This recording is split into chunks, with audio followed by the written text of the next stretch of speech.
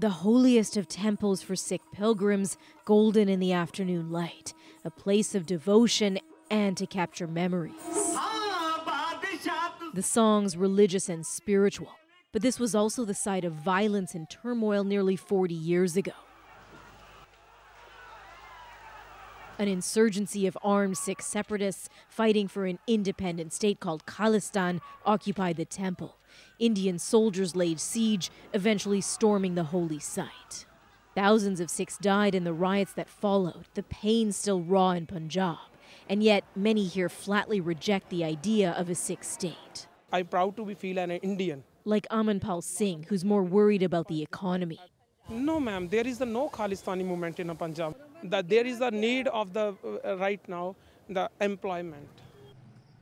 A deep concern that ripples through the heart of Punjab, an area that many young people have abandoned to go study abroad. Even if the hot topic of discussion these days is how Ottawa is accusing New Delhi of having a hand in the shooting death of a Canadian Sikh separatist on Canadian soil.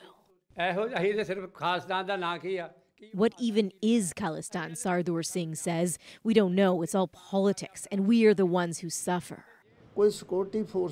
This man was a police officer in the 1980s when anti-Sikh riots gripped the capital. There were dead bodies in the streets, Naseeb Singh Sangna says. Many don't remember the dark days. Why would we want to return to that unrest? There is a fierce anger here at the Indian government in a sense that Punjab has been slighted and not given its due. But also the sense that fighting for Khalistan isn't the answer. I think there is no need to repeat the demands of Khalistan. We are happy. Happy as part of India, less happy to be caught in a political game for votes, people here say, by India's ruling BJP intent on deepening divides. Near elections, they have just an election ploy.